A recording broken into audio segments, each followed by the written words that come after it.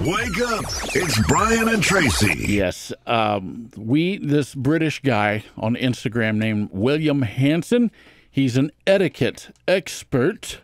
And he wants us to know that we've been eating green peas wrong our entire life. Yeah. He says most people scoop or shovel them with their fork. He says that's wrong and we should be embarrassed and ashamed. Yeah, you love that? Yep. You can't just spear each pea individually, though. But he says the proper technique is to use your knife to gather some of the peas and then act like a backboard. You hold them there, and then you spear a whole bunch of them all at once. That way they won't slide all over the plate. And that's the way you do that. Like a shish kebab. Yeah. Well, he doesn't know what he's talking. Here's how we do it. Here's how I do it. You take your mashed potatoes and you split it into two, and you form them into levees, right? Creating a little funnel off the edge of the plate. And then that way, when you pick up the plate and you hold the plate to your mouth, all the peas can funnel between your mashed potato levees.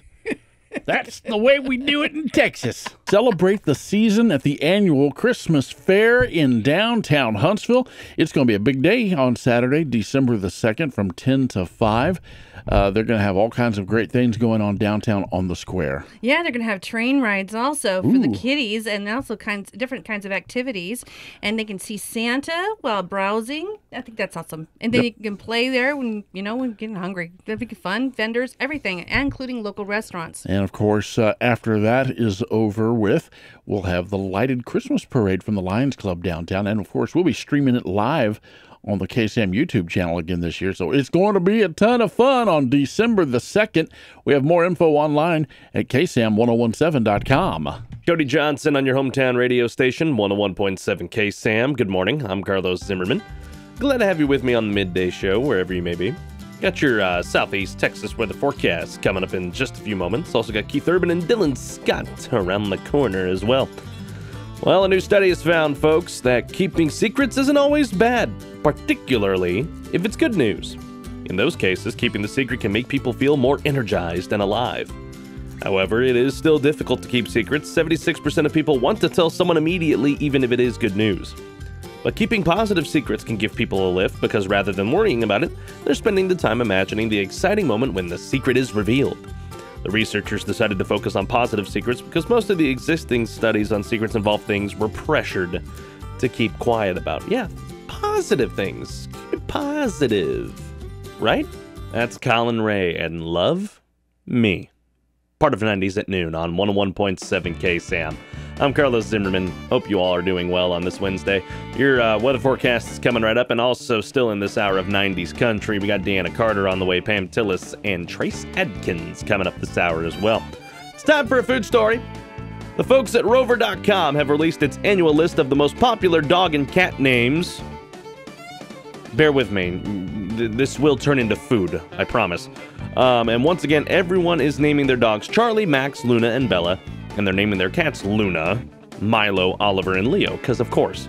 The more interesting parts of the report are the unique names people are choosing, and in 2023, names inspired by food and drinks are big. See, I told you I would spin it into food at some point. For dogs, the name Beer is up 330%. Other trending names include Green Bean, Cheerios, S'more, Tiramisu, Parsley, Ice Cream, and Baguette. Who's naming their dog Baguette? The reports are rather comprehensive. They include pet names supposedly inspired by sports, TV, movies, music, video games, British royals, tech, politics, and even the pandemic. All right, if you're naming your dog or cat COVID, you are just mean. I'm just throwing that out there. Or Corona. Now, if you're talking about the beer, that's different. But if you're talking about coronavirus, goodness, come on. Mitchell Tenpenny, and we got history on KSAM. Good afternoon, I'm Big Glenn. Your forecast is coming up. So, check this out. Okay, sometimes kids can be a little sneaky, right? So this is what we got going on these days. Christmas lists, PowerPoint now is becoming a thing. Yeah, have you heard about this? Some of the ones that I've kind of seen earlier this week seem, not too bad. So the idea is this, to present your parents with the most organized way possible, a list of what you want, and you're going to up your chances of getting more stuff if you do it like this. You also want to make it buying easy for them because we're going to give you the links, Mom and Dad. Click on that link and there you go. Now, it's not a brand new idea. A kid's PowerPoint wish list went viral last year as well. What do you think? Good, bad, indifferent? Hey, it's the sign of the times, right? Kelsey Ballerini on KSAM. Good afternoon. I'm Big Glenn Edwards. Thanks for being with us today. Your forecast coming up in a few moments. So let me ask you, how do you feel about tipping? Well, according to a recent study, the average American tips at least 5 people a week. And a lot of us have tipping fatigue right now. Matter of fact, 53% of people that took this poll just, we're fed up with it. So why do we leave a tip when we really don't want to? Well, apparently 43% don't want to look like they're a jerk. 34% don't want to seem cheap. Now, 70% of us feel guilty if we don't leave a tip, especially if the person is standing right in front of us. Now, we're still tipping waiters and waitresses more than we ever were pre-pandemic, but it's fallen off some. Now, I'm going to tell you right now, and I've said this before, my dear mother, she raised my sister and I on the salary of a waitress. So tips were always important for our family, right? And she did a great job. So with that being said, anytime that my bride and I go out, we tip, and we tip close to 20%, if not a little more. Why? Because it's the right thing to do. Now, do we tip when we don't get a good service? Yes, but we would tell them, hey, here's your X dollars, and your service really sucked. Maybe you ought to try better next time.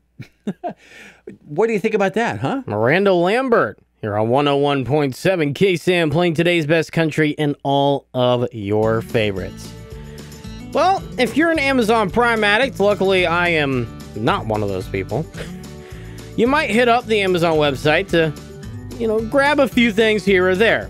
Pair of socks, some picture hanging strips, the command strips, whatever. Another phone charger, because everybody keeps losing those. And why not? Get yourself a 2024 Hyundai Elantra. I drive an Elantra myself. It's way too old. But apparently, Amazon is about to start selling cars and SUVs, and their first deal is with Hyundai. But unfortunately, the gray Amazon vans won't be towing them up to your driveway within 2 days. I know, it's sad. It'll just be a way for you to order a Hyundai online. They don't want to screw the dealerships, so you'll only be able to order what your local dealership has in stock. Then you have to go to the dealership to pick it up. So the question is, why even buy it through Amazon, right? I don't get it. Just buy it from the dealer itself. Apparently, the goal is to make the experience as seamless as possible and let buyers clearly see all their financing options. I still don't get it. Even if it's only useful for minimizing interactions with car salesmen, anxiety, whatever, I would say count me in, but again, I don't see the point in it. I don't know. Maybe that's just me, but if I don't buy a car, I'm not buying a car off of Amazon. I'm going to go to the dealership, I'm going to test drive it, and do all that. Because, duh.